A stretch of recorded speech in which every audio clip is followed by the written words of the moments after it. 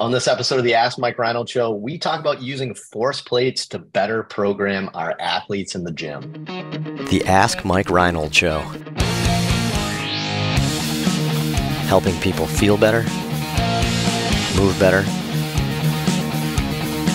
and perform better.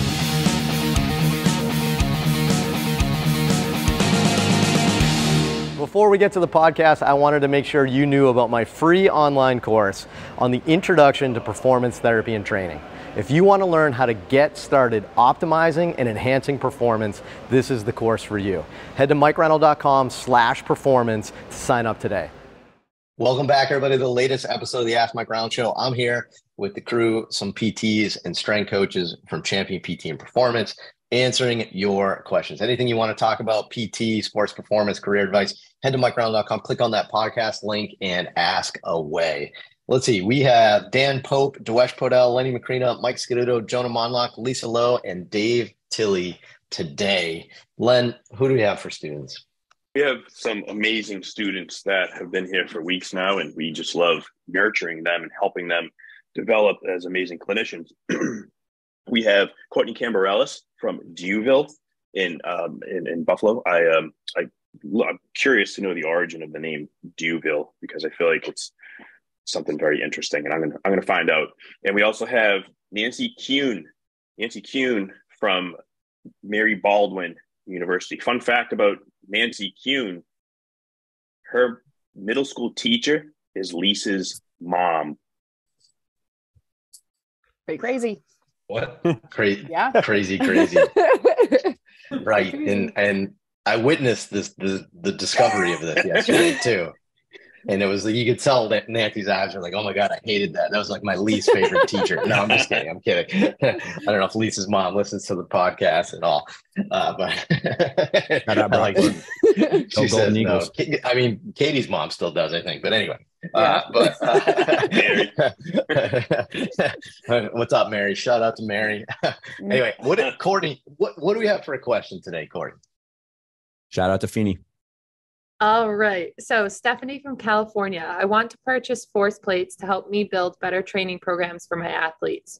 There seems like there are a ton of things to look at. Where would you recommend I get started with something simple?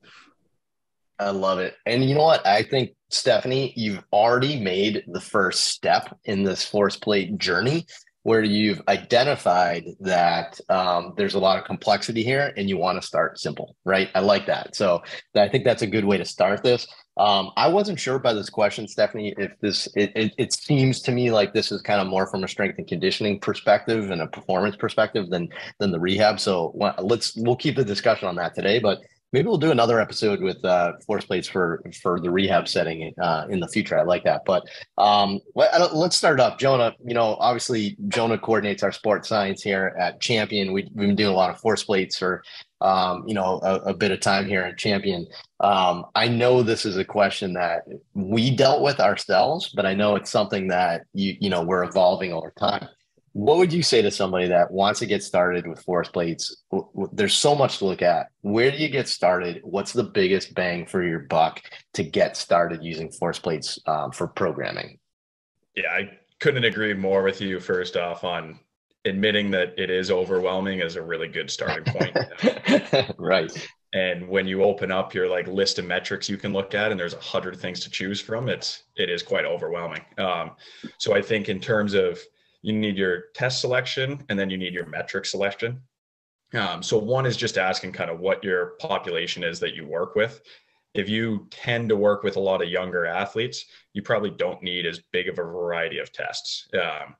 With those lower training ages, there's not as much individualization they need. They probably can all benefit from getting stronger. So if that's the type of population you're working with, honestly, just a counter movement jump would be a really, really good starting place. It's something that everybody's going to be fairly familiar with, and you get a ton of good information from it as long as you're executing it pretty well. So if you know that a counter movement jump is going to be your go-to test, then the next question would be what metrics you want to look at. So in terms of some ideas from that, I think RSI modified, which is looking at how high you're jumping compared to how long it takes you to jump, is one of our kind of go-to measures. It touches on a whole lot of different aspects. You're not going to get a really, really good like score on that if you don't jump high and if you can't move quick. Once you're looking at your RSI modified, you want to know why they do or don't score well on that. So from there, looking at your jump height, and then your like contraction time or time to take off is the next really good step, because that starts to give you a little bit of insight into why somebody does well. Maybe they move extremely quickly, but they don't get all that high, in which case probably the force production end is what you need to continue to focus on with your athlete. Whereas say they jump relatively quickly, but it takes them a long time to get there, then more of that rate of force development stuff is what you want to look at. And if you're curious about that, there's a former episode of the Ask Mike Reinold show you can go to. But yeah, I think starting really simple, counter movement jump is probably going to be your go-to test. And honestly, starting with like just those 3 measures there. Any other measures you can start to look at kind of what matters in your specific sport. So if you have, like we do, we've got athletes from all different sports, so it helps to stay a little more generic. But then we will get a little bit more specific with our baseball players or our golfers. If you're working with a lot of linemen in football, the measures they are going to care about is going to be a whole lot different than what Dave's gymnasts are going to care about. So you can definitely start to get specific, but by starting with those kind of 3 pretty basic measures of the easiest test to execute, I think that's going to let you just get comfortable using force plates, and you can build from there. I love it. Jonah, when does this start to become important in the development of an athlete? Like, is this really important information for a 10-year-old versus an 18-year-old versus a professional athlete? Like, when do you start using this data even more? Yeah, so I think it's important to track from day one, because kids love knowing if they're jumping higher than they were before. Helps them gain confidence, helps them just enjoy the training process. From an actual programming perspective, I would say at least you're going to be like a year into the training process before you're going to change even like one exercise, probably based on any of these numbers. So there is definitely a time period there as we get older. So like with some of the professional baseball players we're working with, we're testing isometric mid-thigh pulls, counter movement jump, squat jump, hop test. We're doing some med ball testing, and a lot of their program is being dictated by the various numbers we see.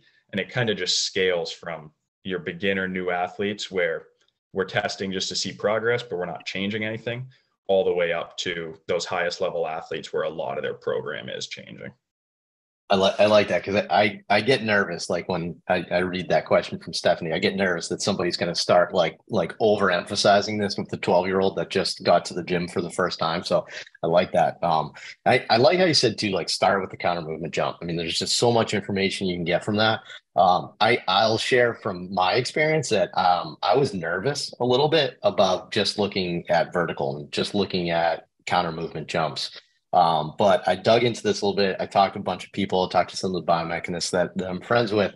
And there really is just a ton of carryover with that, right? And even some of the things we started looking at, the biomechanics of pitching, like in our lab with the White Sox, some of the things we started looking at is even some of our like lateral horizontal type movements that we do in our athletes is vertical, just with their shin angled, right? So instead of the shin being completely upright, your shin's just at a 45 degrees angle, and then you jump vertically from 45 degrees. So I just share that with the person that's like, well, you know, I'm not just working with basketball athletes, right? It's very obvious, like in something like that.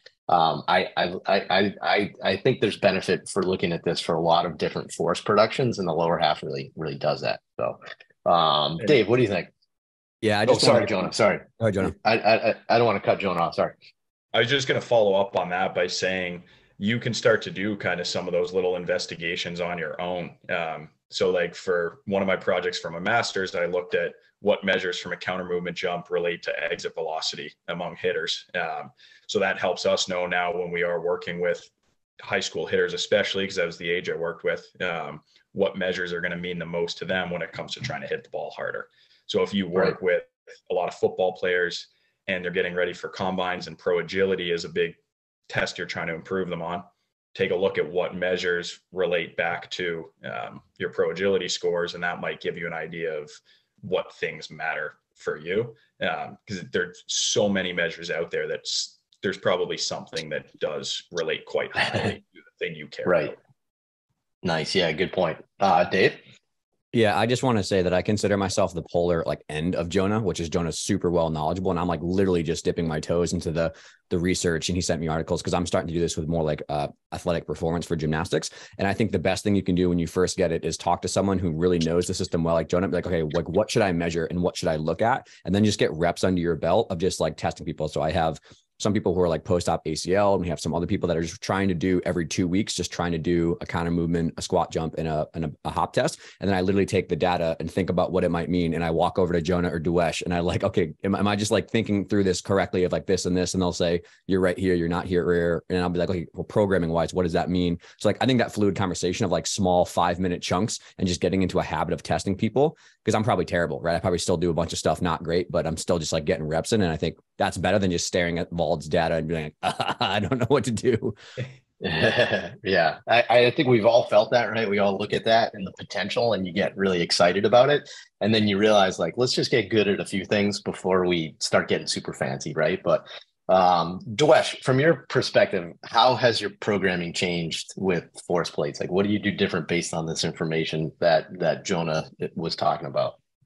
Yeah, I think it simply just provides us another level of customization, right? I think we've always been for a long time been good at looking at movement competencies, movement quality, doing all of our table assessments or CPS assessments, knowing how someone moves, and then talking to them about their goals and relate all of that together.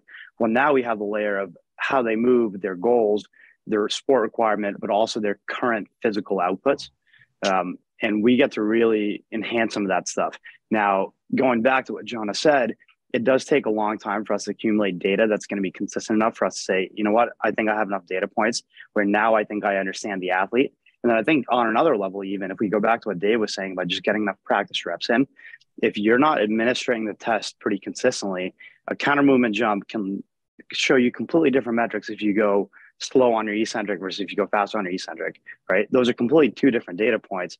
That's not even speaking the same language. You're not comparing apples to apples.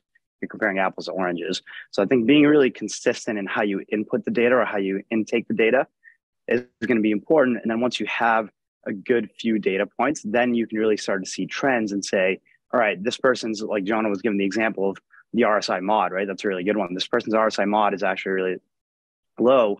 Well, is it because they're not moving fast, or is it because they're not forceful enough to project themselves off the ground? And we know that RSI mod is a pretty good indicator of just how quickly you can, make that contraction happen while having a good effective output.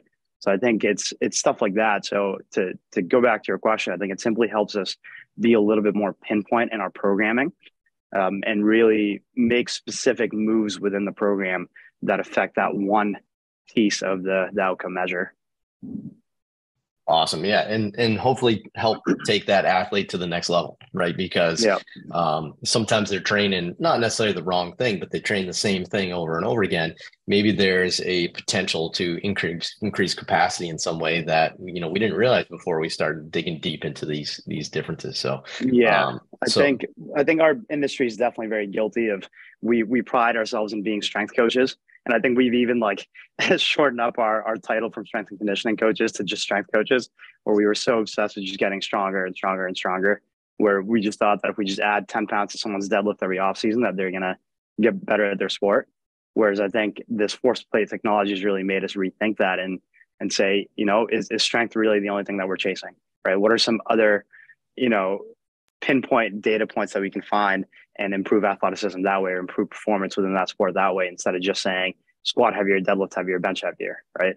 We know that getting stronger is important, but it's not the only thing that's important for sports performance. So I think that's really opened up our eyes, at least. And, hopefully the rest of the community starts really finding some passion in using this technology to help grow the profession in general. Awesome. I don't think I could think of a better way of finishing the episode with that. So thank you. That was perfect. Stephanie, hopefully that helps.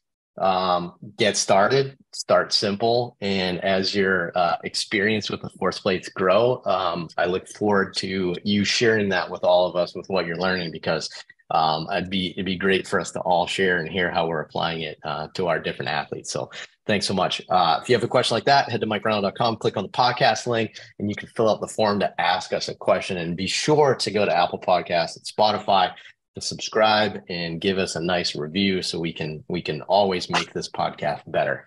Thanks so much. See you on the next episode.